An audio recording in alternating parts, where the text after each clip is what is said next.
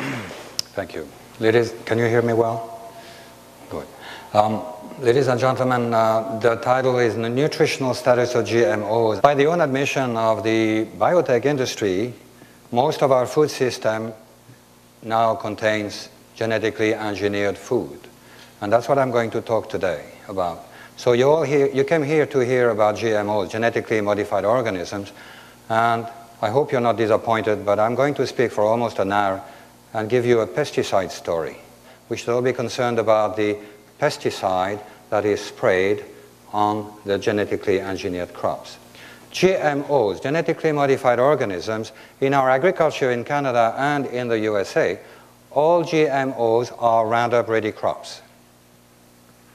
All GMOs are Roundup ready, meaning they have been engineered to be sprayed with the herbicide Roundup.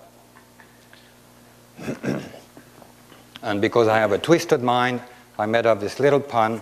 The active ingredient of the herbicide Roundup is called glyphosate. And this is what I'm going to discuss today, glyphosate. So GMOs are all glyphosate modified organisms. That's easy to remember. So what is it? What kind of molecule is it? It's a very, very small molecule. It's an amino salt of phosphonic acid, not phosphoric acid. There's quite a bit of difference. Do not say glyphosate. There's no such thing as glyphosate. It is glyphosate, glycine methylphosphonate. As you can see here, a very, very small molecule. What does it do? It was invented to bind to metals. That's what it does. That's what its molecule does. Very small molecule, and it binds to metal. Binds to metal ions, metal atoms. It was invented in 1960 by a chemical company in the USA called Stauffer Chemicals. A team of chemists invented the molecule, glyphosate, and Stauffer Chemicals was in the business of cleaning up industrial pipes and boilers.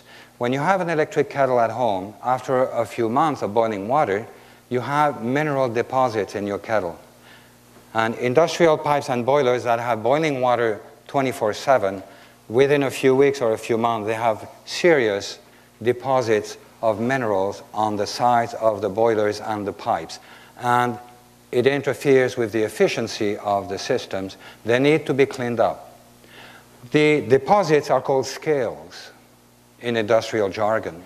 And the chemicals that are used to remove those scales are called descaling agent.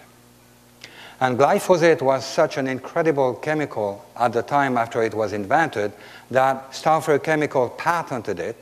And you can read the patent. Patents are public documents. You can Google them. You can read the patent and you will read that it is a very powerful and very extremely broad spectrum descaling agent. This is what the glyphosate molecule was when it started its career, its life, in 1960, patented in 1964. So there's a short list here of some of the atoms of metals that it binds to, but the list is much longer than this. It is a very broad spectrum descaling agent. After you have cleaned up your pipes and boilers, you want to replace the solution with clean water. You remove the chemical and you dispose of it somewhere. And if you dispose of it in nature, you realize very quickly that it kills plants. It kills all plants. And that's when Monsanto, the chemical company Monsanto, bought the molecule and repatented it as a herbicide in 1969. Again, patents are public documents. So we have a descaling agent, which job it is to bind to metals, metal ion, and remove them basically from solution and make them non-reactive, therefore bio-unavailable, which has become a herbicide. How does it work? Well, let me give you a quick mini lecture within this lecture. All life processes in all cells, being bacteria, fungi, animals, plants, etc., all life processes depend on metalloproteins. We also call them enzymes. Proteins are Usually, most of them are huge molecules. Those enzymes are very complex molecules. This is a representation of one such molecule, a protein, metalloprotein, and they have at the center of the molecule an atom of metal. That's why they're called metalloproteins. All enzymes have an atom of metal. And I've put here Mn for manganese, but it could be sulfur, iron, copper, zinc, etc. Okay? And by definition, this is what the molecule glyphosate does. It will bond to the atom of metal, because that's what it does. That's what it was invented to do. So this molecule glyphosate binds to the atom of metal at the center of the metalloproteins.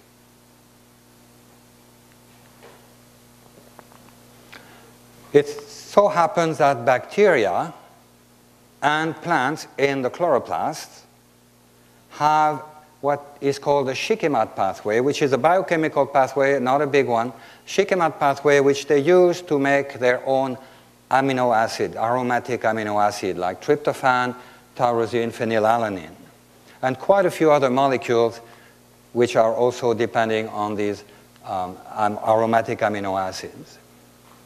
So, because the glyphosate binds to the manganese atom at the center of this enzyme, which is called the EPSP synthase, which is part of the Shikimate pathway, then the Shikimate pathway basically breaks down. It doesn't work anymore.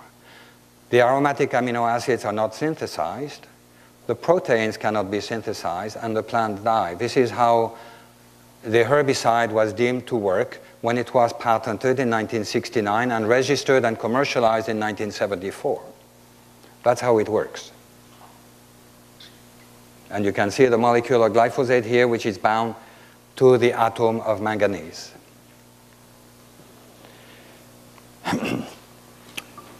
In agriculture, when you spray, or in agriculture or even in your garden, when you spray a herbicide, you spray the herbicide on the weeds. And then you plant your seeds. Because you cannot spray a herbicide on your crops. You would kill it. That's what herbicides do. They kill plants. And glyphosate, being a very broad spectrum and very powerful herbicide, will kill plants. And so in 1996, when the technology RoundUp Ready came on, the first crops in 1996 to be registered were soy and corn.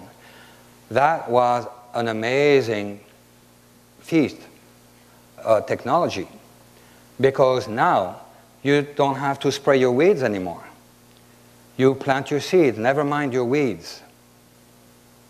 And then when your seedlings are up a few weeks later, now you can spray your weeds to make sure that all your weeds have come up and you kill all your weeds. And if you've missed a few because some of them germinate later, then you can come back and spray again. It's okay, you can spray as often as you want because your crop is RoundUp Ready. It has been engineered with a bacterial gene to make it completely resistant to the herbicide Roundup, to the active ingredient glyphosate.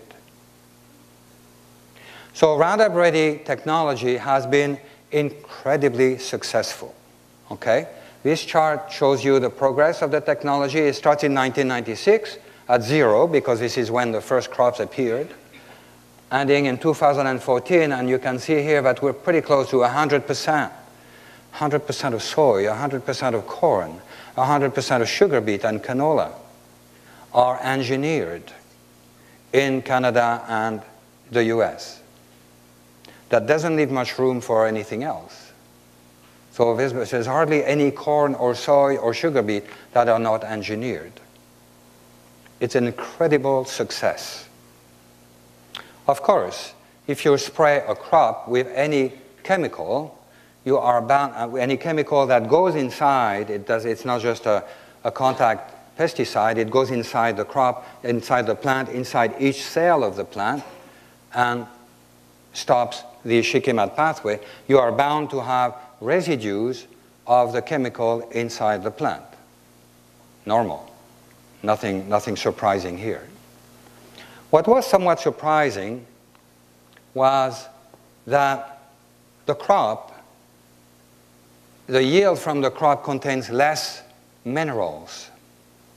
It's not surprising when you understand how the chemical works, because the chemical works by binding to metal atoms and basically making them unavailable. Those metal atoms have basically disappeared. So they're not there. And this is a series of papers published by the US Department of Agriculture. Zobiole and his team worked for the US Department of Agriculture and published in 2010 and 2011 a series of papers showing that, yes, indeed, in soybean, there is depletion of minerals, some of them quite severe. So by definition, if the crops have been sprayed with this chemical that binds to metals, those metals are not available anymore. They are bio-unavailable. Which brings an interesting question, because in 1996, when the crops were registered to be commercialized, the concept of substantial equivalence was put forward. Yes, this is corn. It has one extra gene. It has a bacterial gene, but it really looks like corn. It grows like corn. It behaves like corn. It has exactly the same amount of protein. It tastes like corn. It is substantially equivalent. Therefore, it does not need to be tested. And the USDA has recently admitted that a bushel of corn is not what it used to be. A bushel of corn has always been 56 pounds. But the USDA knows very well that for the last 10 to 15 years, a bushel of corn, of engineered corn, does not weigh 56 pounds. There is 2 pounds missing. And so now they have changed the numbers, and now a bushel of corn, remember, almost whole corn is now engineered. So now the new weight of a bushel of corn is 54 pounds, which also brings up the same question about substantial equivalence. There's 2 pounds of minerals missing. The date here is 2007, but it could be 2005, 2010. It really is not a patent.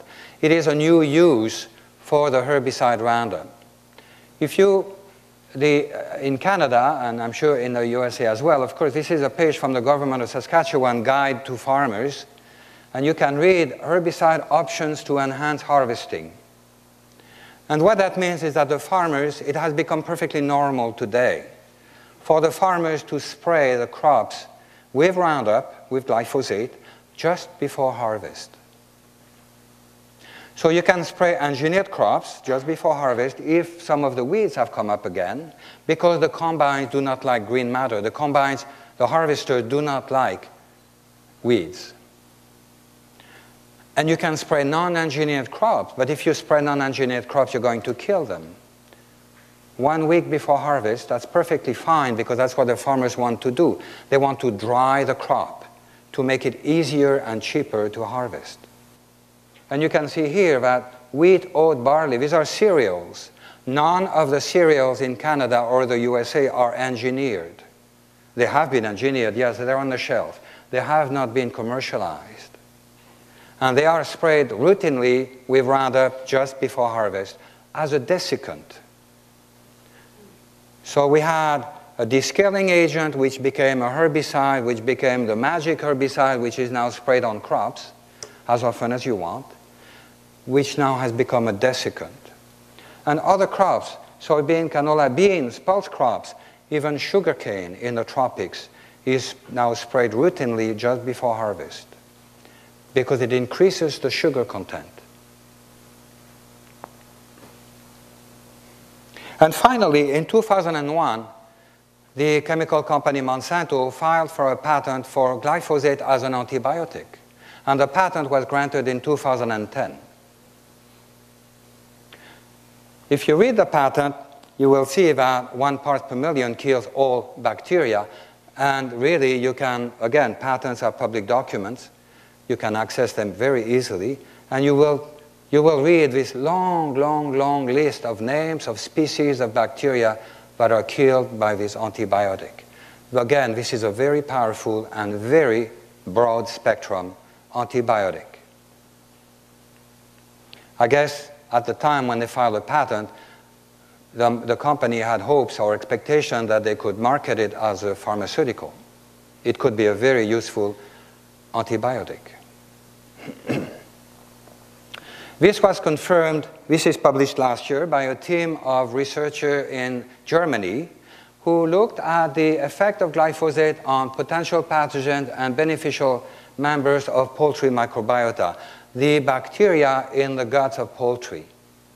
All animals have bacteria in their lower intestine. All animals. Vertebrate, invertebrates, etc. So they demonstrated that, yes, indeed, 1 part per million is antibiotic to all kinds of bacteria in the guts of the hens. But what was very interesting is that Salmonella and Clostridia were not affected. They were resistant. And indeed, if you are a veterinarian, you are very aware that there are more and more epidemics of Salmonella in poultry houses. And there are more and more epidemics of Clostridium botulinum, the botulism bacteria, in cattle. And if you are a medical doctor, you are very aware that there are more and more people checking in the hospital with intestinal infection of Clostridium difficile. Difficile in French means difficult because it's basically impossible to cure using conventional antibiotic. Unfortunately, there is one technique that works really well. It's called fecal transplant. Fecal transplant basically means that you take fecal matter from a very healthy person and reintroduce it into the person with a Clostridium difficile, and the intestinal infection disappears. So this word microbiota, I'm going to spend a minute on that. Microbiota, the intestinal flora we have, animals have, in their lower intestine. The word has been changed by the medical establishment into microbiome. We now speak of the microbiome. We all have a microbiome. And the medical researcher, think of it as a new organ, as important as the heart or the brain. I often tell people 10% of the cells of your body are human cells.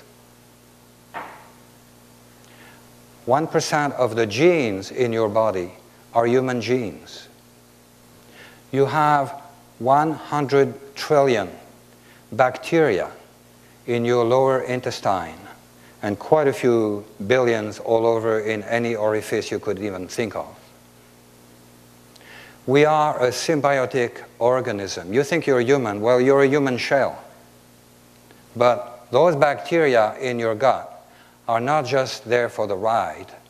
They are speaking to each other. There are thousands of species, and we're just becoming aware of that now that the DNA, analyzing DNA has become so cheap that we can do that very quickly. There is the Human Microbiome Project, which is a consortium of many universities in North America and Europe to decipher the microbiome of the human being. And this is a project that is just as big and important as the Human Genome Project was 20 years ago.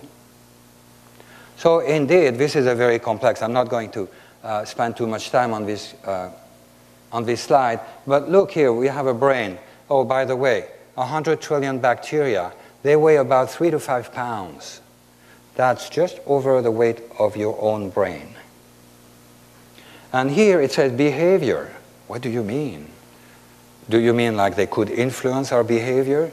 Indeed.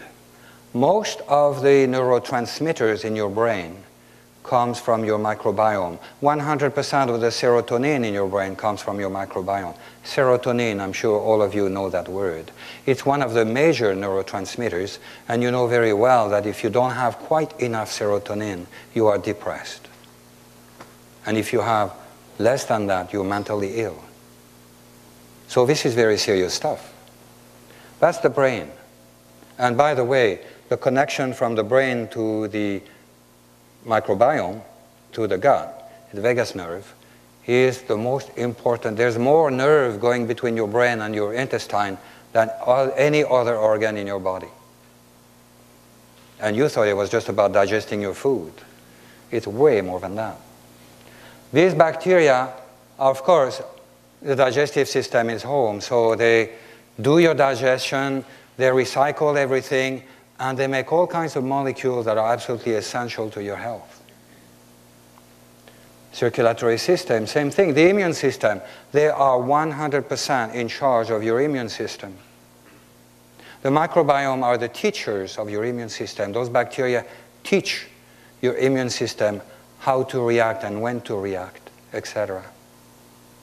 So this thing about asthma and allergies, that's a good sign of a damaged microbiome.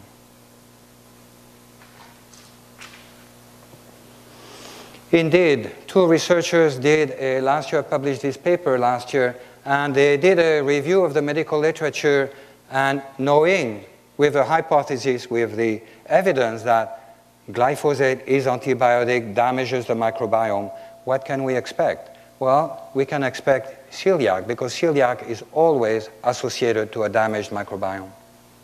And their conclusion is that celiac really, at least the celiac epidemic of the last 15 years, really has very little to do with gluten and a lot to do with glyphosate, with the damaged microbiome. And we have known for the last several years that, of course, glyphosate binds to iron, but fine, no surprise here, but it inhibits the CYP enzymes. The cytochrome P450 enzymes are a huge family of protein, of metalloprotein. Every living cell has them. They are every living cell, like bacteria, fungi, plants, etc.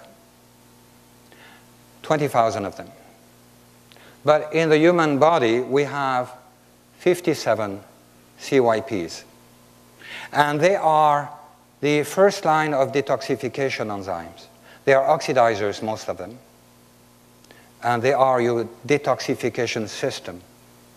So this is a molecule, glyphosate, which impairs the microbiome and damages the microbiome by being antibiotic, and impairs these CYP enzyme. Therefore, you become toxified in the long term.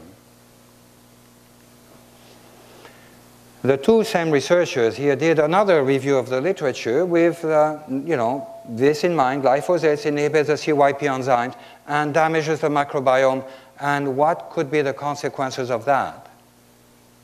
And the conclusions are that basically glyphosate is involved or mostly responsible for the epidemic of inflammatory and degenerative diseases that we have seen come in the last 15 years. All kinds of cancer, and autism, and obesity, and on and on. And I could show you quite a bit, but I'm just going to restrict myself here. This is from France, 2009. The human endocrine disruption at 0.5 part per million. This is done on human cells. Another paper from the same group, apoptosis in human cell. Apoptosis is a jargon word for cell suicide, cell death. So glyphosate, because it inhibits many enzymes, kills human cells in vitro. The same group again, a glyphosate herbicide. This is about mature rat testicular cells, and you will read in that paper that 1 part per million reduced testosterone by 35%. And I'm sure you all know that male fertility has gone down considerably in the last 20 years, all over the world, but mostly in the Western countries.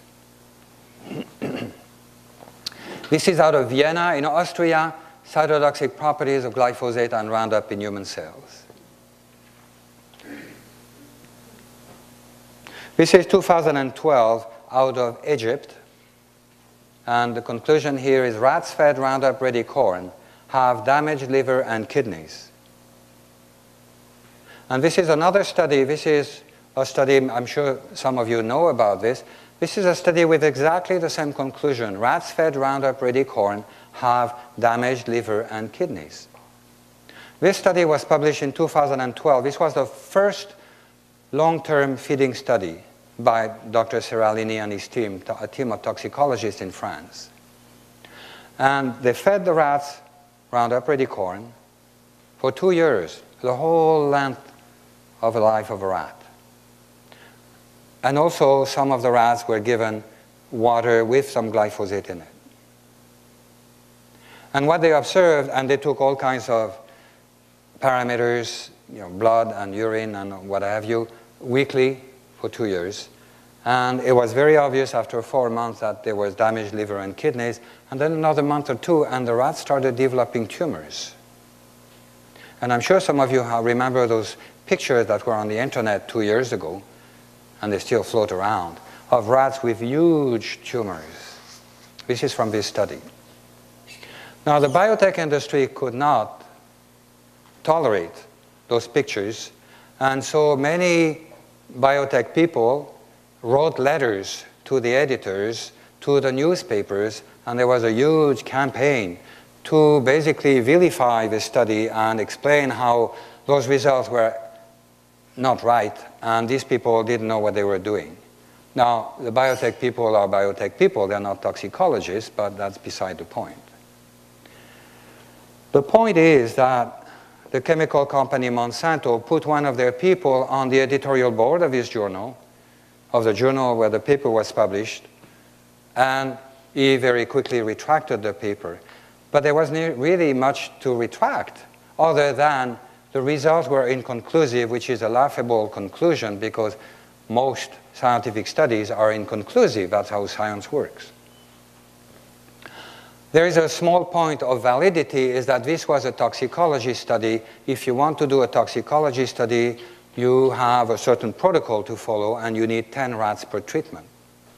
If you want to do a carcinogenicity study and show cancer, you use a different protocol, and you need 50 rats. You need a lot more sensitivity.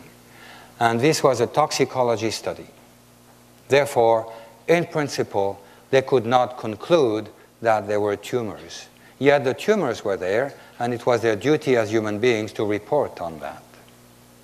So the paper was retracted 1 year after being published in plain view of the scientific community, which to me is a new one. Never seen that happen before, and at least for inconclusive results. And of course, republished in a different journal, an online journal, so that it is very public. Everybody can access it, and you can look. I met Dr. Seralini 2 weeks ago in Regina. He was there for a conference, and he spoke about his study, and he definitely stands by his results. Another paper published at the University of Bangkok showing that glyphosate induces human breast cancer cell growth. Cancer cell proliferation is accelerated at parts per trillion to parts per billion. A part per trillion is 1 million times less than a part per million. So you can imagine how incredibly sensitive those cancer cells are. This is a paper published by Dr. André Carrasco in Buenos Aires in Argentina. Dr. Carrasco was asked to go and investigate an epidemic of birth defects in children, in babies, born with half a brain and all kinds of really, really weird congenital malformations. The plains, the pampas in the Argentinas used to be covered in grass to grow cattle for the North American and the European market. That's all gone. Now they grow engineered soybean. And the acreage are so huge that, of course, it's all spread by airplanes. And babies are born with birth defects. And so Dr. Carrasco, who was the head of the embryology department in Buenos Aires, went to investigate, came back to his lab, injected frog embryos, frog eggs, with picoliters, extremely tiny, tiny quantities of glyphosate, and was able to replicate the birth defects he saw in humans. This is another paper published, birth defects in pigs, that was published last year. This is a team of researchers from Germany who fed pigs Roundup Ready corn, and when the sows gave birth to piglets, many of the piglets were deformed, again with congenital malformations. This is the same team in Germany, in the University of Leipzig in Germany, who looked for glyphosate residues in animals and humans. If you go to the website of the chemical company Monsanto, you will read that if by accident you were to ingest some glyphosate, you will flush it through the next day. It does not stick. It just goes through like water. And this paper tells exactly the opposite. It does stick. Not only does it stick, it bioaccumulates. And the same paper had this interesting observation. Chronically ill people have higher glyphosate residue in their urine than healthy people. This was published this year in 2014. Okay, so this is a study that was published last week by Dr. Nancy Swanson, and again, it's reference number 11 on your list. Dr. Nancy Swanson published a paper. This is a correlation analysis, and she did a correlation analysis of 2 sets of data and published that. And what she did is she took 2 sets of data, one set of data from the US Center for Disease Control. The US Center for Disease Control in Atlanta, Georgia keeps a tab on the health of American citizens, how many people were diagnosed with obesity, how many people went to the hospital with liver damage or kidney failure this year and last year, etc. How many children were diagnosed on the autistic spectrum this year. And the other set of data was from the US Department of Agriculture, which of course keeps tab on the agriculture. So how many millions of acres planted in engineered corn, in Roundup Ready soy or corn this year, last year, etc. And she put the 2 together. The axis showing you the incredible success of the technology. Roundup Ready soy and corn are going up and up and up, almost up to 100%, as I showed you earlier. But you would also show, and the curves, the graphs all go from 1990 to 2010. And you would also see that every year, this is for autism, every year there would be a bar for how many children were diagnosed on the autistic spectrum this year. And you would see that it's a pretty good fit. When you do a correlation analysis, you end up with a few numbers. One of them are called the correlation coefficient, R values. And if you have a value of 1, you have a perfect fit. You are almost demonstrating causation. When you have a value of 0.9, 0.95, 0.99, this is a very high correlation coefficient value. It basically tells you there is a link. It tells scientists who do this sort of statistical analysis, this is where you should look. This is where you want to dig and do some experiments or somehow make it clearer. There is a link. There's a linkage. Statistical analysis, form of statistical analysis, the correlation analysis, has a weakness. The weakness is that you could replace one of the sets of data with something else and come up with the same correlation coefficient, and you could say, well, that becomes meaningless then. And for example, I get this reaction from the biotech people often. Autism is obviously caused by organic food. Therefore, the whole paper, everything should be thrown out, which is a very unscientific stance. If you're a scientist and you do this, you are looking for a link, for a finger pointing at something. There's a link between the 2 sets of data. And saying that, oh, it is a coincidence, or you can do this, is absolutely meaningless and a very unscientific stance. I get this from time to time. This is a summary of the results of Dr. Swanson's analysis. Roundup Ready soy and corn and autism, the correlation coefficients are here. This is what you were looking at earlier, and you can look at celiac, intestinal infection, all kinds of cancer, kidney failure, diabetes, obesity, dementia, and there's quite a few others. So basically, her correlation analysis is illustrating the link that was postulated or suggested or shown by earlier papers that I showed you today.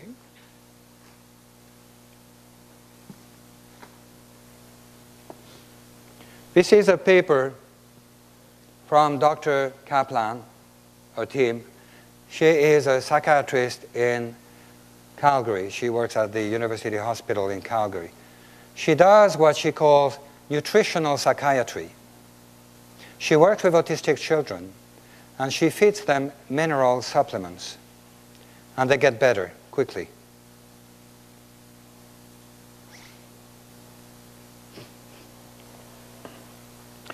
These numbers are from the EPA, Environmental Protection Agency. I don't know what the numbers are in Canada, but I assume they're quite similar, since we are very much in harmony.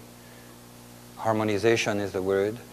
The EPA in 2013 raised the legal residues of glyphosate in foods considerably, by a factor of 2 or 10 or 100, depending.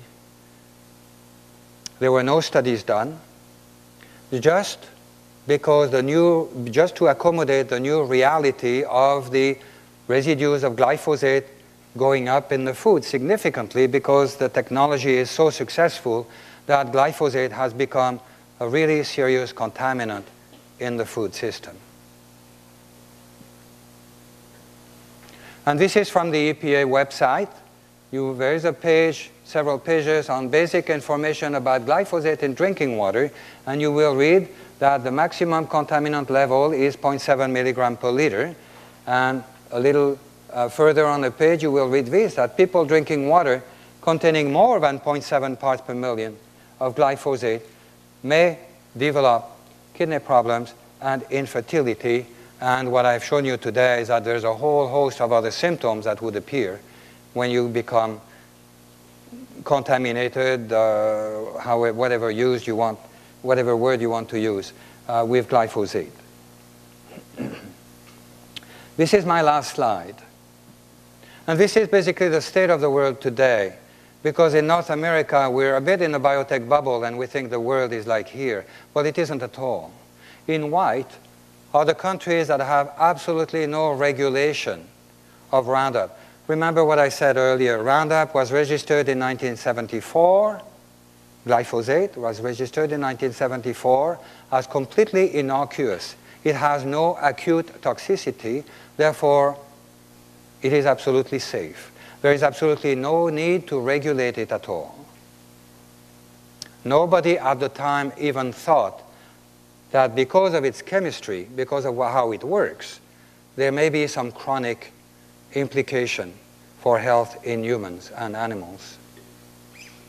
In orange are all the countries that have some legislation, some regulation, some form of regulation.